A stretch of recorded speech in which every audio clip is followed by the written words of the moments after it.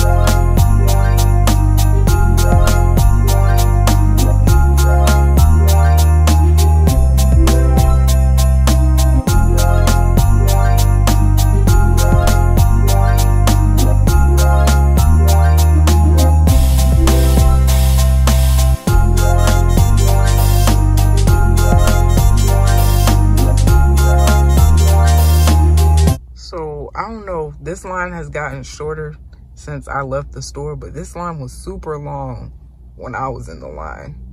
And I just want y'all to know that people out here sending packages, okay? Okay.